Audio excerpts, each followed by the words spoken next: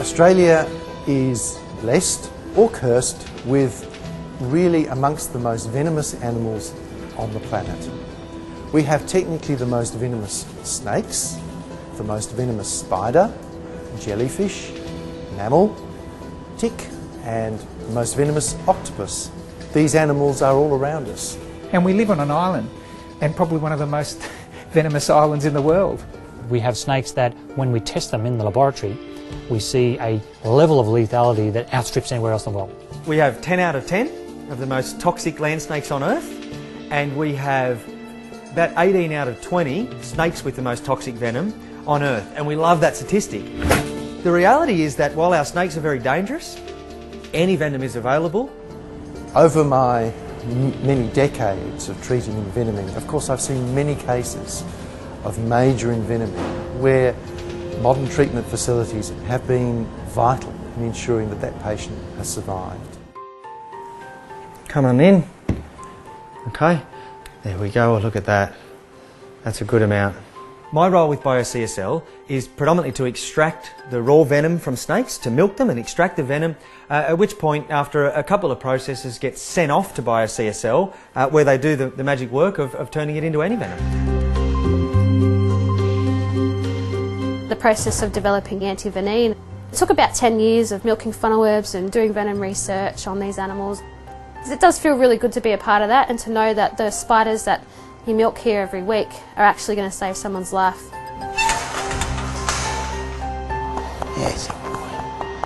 Hey. At this farm, the species that are involved in anti-venom production are rabbits for funnel web spider, sheep for box jellyfish, and horses which produce anti-venoms for all the land snakes, plus sea snake, redback spider and stonefish.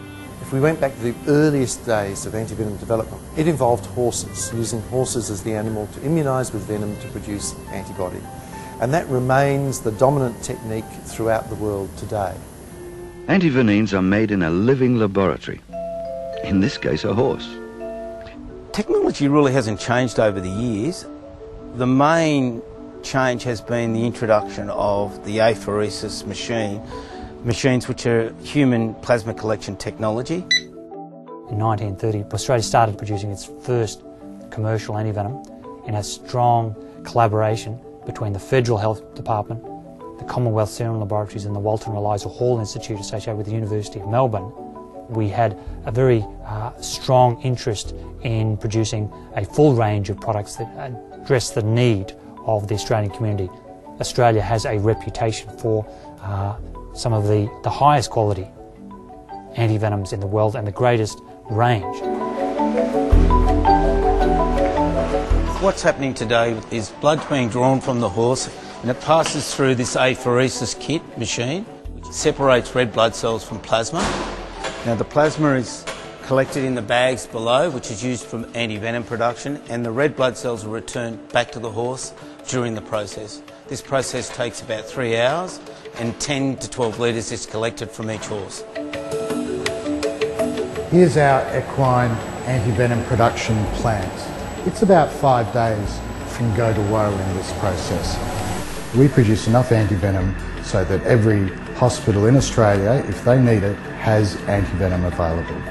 We make 11 different types of anti-venom here. Anti-venom for black snakes, taipans, death adders, tigers and brown snakes. We also make a polyvalent antivenom, which is those 5 land snakes combined.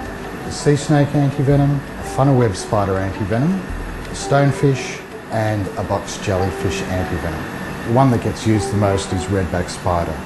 Redback spiders are found throughout Australia because they have actually adapted to live around humans. So virtually every house will have redback spiders. Okay, now the release is still potentially dangerous. They've always still got venom, so 1, 2, 3. Thank you, buddy. The Australian Reptile Park is on the front line and has been back since the 1950s of milking snakes and providing this service to BioCSL. I think without that relationship, we would have seen a lot more lives lost in Australia, and it's been a long-standing relationship. We're lucky in Australia that BioCSL makes this product. Bites and stinks account, as you guys will see, for a lot of presentations to the emergency department. The development of antivenoms in Australia started at the Commonwealth Serum Laboratories, then a government laboratory based in Melbourne. So CSL Limited has a long history of involvement in this area.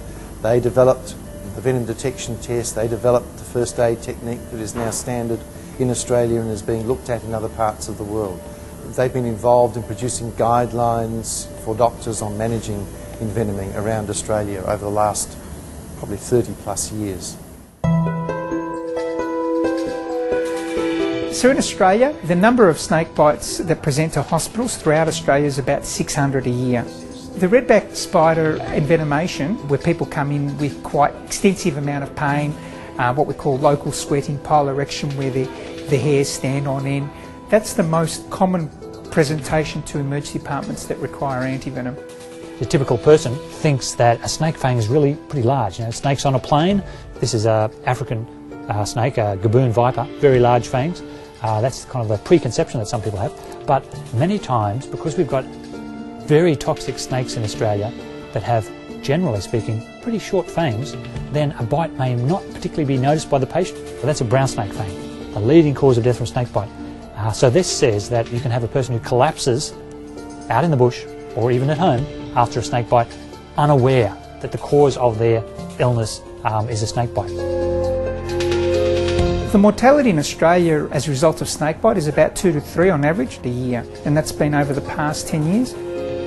In the past we had a bit of a peak, and we do see that on occasions when you look at the history in terms of mortality as a result of snakebite. Since the funnelweb's anti-venom inception into the hospitals in 1981, we haven't had one single death. But people would still be better off if they knew their first aid procedure. Snakebite is an enduring challenge. It's not just a challenge for the past, even though we've got anti-venoms, even though we've got intensive care units, modern intensive care ambulances, Royal Flying Doctor Service. This doesn't mean you can't die of snakebite in Australia in the 21st century. It doesn't mean you can't die of snakebite in Australia in the 21st century in a capital city like Melbourne. It's happened. So there's an enduring need for education of the general Australian community. So it's only natural that we look to contemporary media to try to get that message out. The app was developed as a result of us knowing for a fact that people in the community weren't doing the appropriate first aid. So the first stage of the development was to have a hard copy.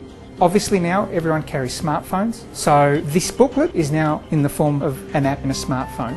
Say someone that you're bushwalking with been bitten by a snake and you're not too sure what to actually sort of do.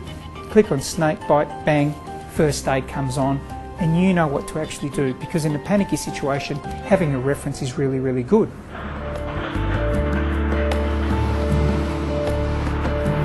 To ensure a continued supply of anti-venoms for the Australian market, we need a strong relationship with the government. We need reliable venom supplies, healthy donor animals. So those are the things we need to keep anti-venoms readily available to Australia. We're so lucky in Australia that if you're bitten, the anti-venom's free.